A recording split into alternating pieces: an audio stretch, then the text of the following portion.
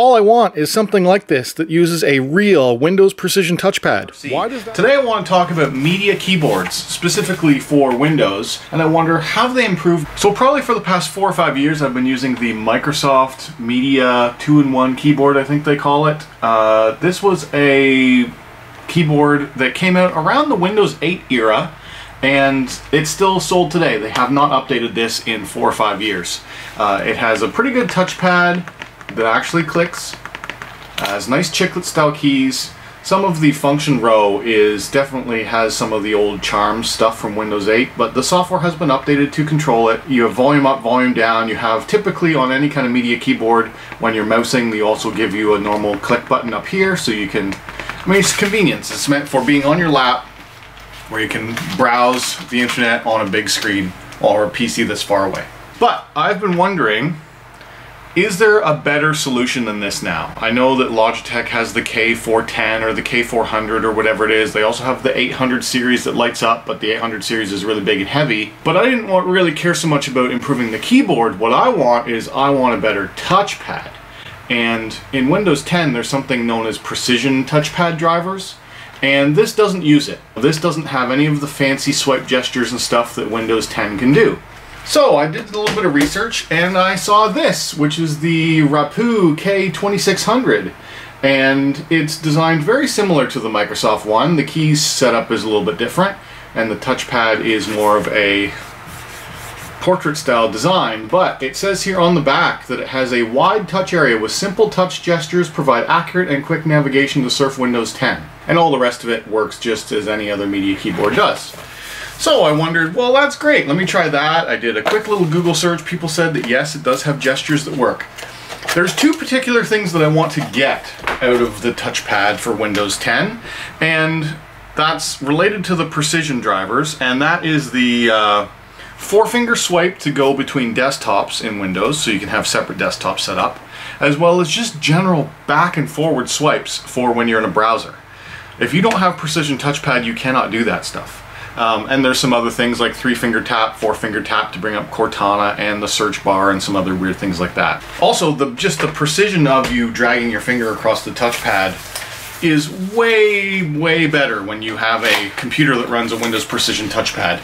As I'm sure you've probably noticed if you've ever bought a laptop that uses Windows Precision Touch. So I have been testing this, that's why it's a little bit open, but this is the keyboard. This is the Rapoo 2600. And I do think it's a nice design. It's got a little bit of a flex to it. It's a little bit more curvy than the Microsoft one. Similar design of how things are used. It does have a little storage spot for both of these use a 2.4 gigahertz USB type adapter, so it doesn't use Bluetooth or anything. Both of them have on-off switches. They're in different spots. The Microsoft one takes AAAs. I think this one's AA's. This one does take 2 AA's, and then the little adapter is right here for USB. Whoop. Oh no! Look at this! The grate saved me. Whew! Oh. Wow. USB, right? You've all seen USB. That's standard. USB 2.0. Let me put that back again before I lose it. The Microsoft one has fancy magnetic storage. This one does not. Anyway, the keyboard layout is a little bit different in that you have less space between the keys, which I actually do not like the keyboard layout as much. But the touchpad feels a little bit better when you're swiping because it's a smoother material, but there's some problems with the touchpad. It does have all the same type of media keys. Here's your click button. There is volume somewhere. Yeah, it does have volume, but all that stuff is up on the top type of function row. But there is one thing that this keyboard does which is nice, which it has forward and back. So F1 and F2 are navigation forward and back for a web browser, which that's convenient. Let me go hook this up to the computer because I do need to talk to you about what's wrong with it, which is that the thing that is most important to me, which is the touchpad, is extremely inconsistent. Let's go downstairs, I'll hook it up to the PC, and I'll show you what I'm talking about. Okay guys, so here's the deal with these media keyboards. This is the Microsoft one. I've just turned it on and now I'll be able to log in. In Chrome, the scrolling is 2 fingers and it is kind of kinetic, but there is no back and forward gesture. You can't do that. You don't have the triple tap. You don't have the triple, quadruple tap. You don't have any of the precision stuff.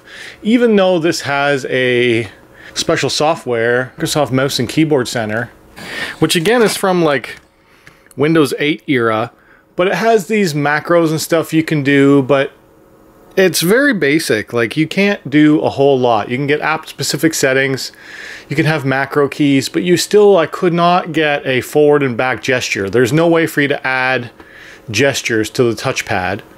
And also when you go into settings and devices, and then you go to your mouse, it's just a mouse. It's just a normal mouse, again with typing.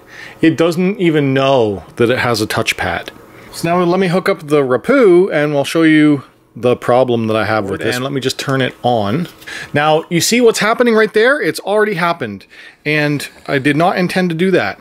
It has a really, really annoying problem where when you're just moving your cursor around, it picks it up as a click and drag. Just when you're moving around, it highlights text randomly. It does have two-finger scroll as well, but you'll just be like trying to move around a bit or trying to click on something, and it'll click and drag text, or become completely unresponsive like it just has right now, where it just won't. Oh, it just did it again right there.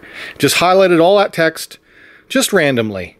You can't be having something where when you're trying to navigate, it randomly highlights text. That's awful. The other thing is that it does have partial gesture support. So it has things like you put 4 fingers down. 4? Yeah, you put 4 fingers down and the action center came up. You put 3 fingers down and the search bar should come up. So it does, like, I don't understand. They've put half of the Windows 10 gesture support in here, but then it's very inconsistent touchpad, as well as it still does not use precision touchpad drivers.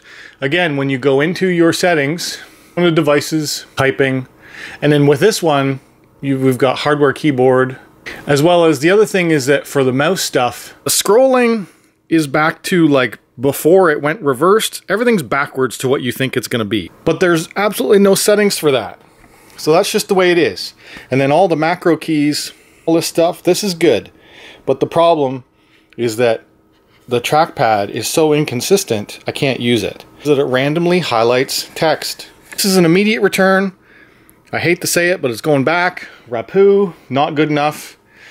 And manufacturers, please, all I want is something like this that uses a real Windows Precision touchpad. Why does that not exist yet?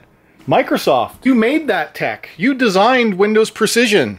Please update this keyboard or make a new revision that includes it. You know, that's one of the best things about using a modern laptop is Windows Precision touchpad. Please, we need a media keyboard in 2018 that does it. If you enjoyed this video or if you learned something, hit that like button. If you're new around here, subscribe. If you want to talk to me, leave a comment down below. And as always, thanks for watching.